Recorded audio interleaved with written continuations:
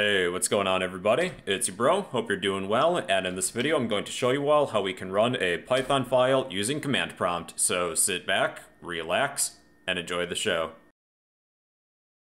Hey y'all, in today's video I'm going to show you all how we can run a Python file with command prompt. So first we'll need a script to work with. Let's just make a very simple program. Let's say print hello world, and then maybe we will ask for some user input. Name equals input. What's your name?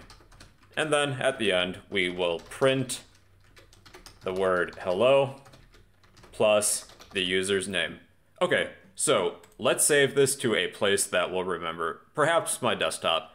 Now to save this file to a separate location, go to File, Save As. You can pick a name for this Python file, then to Directory, click these three dots, and pick a location you want to save this to. To make this easy, I'm going to save this Python file to my desktop, and then click OK. So the name of this Python file of mine is hello_world.py, then click OK. Now our second step is to open command prompt. To open command prompt, just search for cmd. If you're using Mac, I believe it's terminal.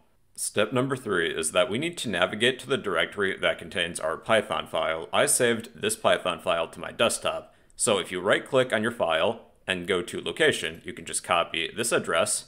Now within command prompt, type cd to change directory, space, and then paste that directory that contains your Python file. Hit enter.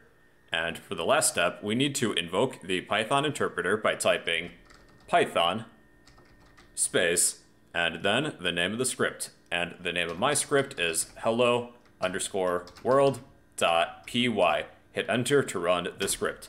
Hello world, what is your name? Bro. Hello, bro. So that is how to run a Python file with command prompt. I will post all of these notes to the comment section down below. And well, yeah, that's how to run a Python file with command prompt.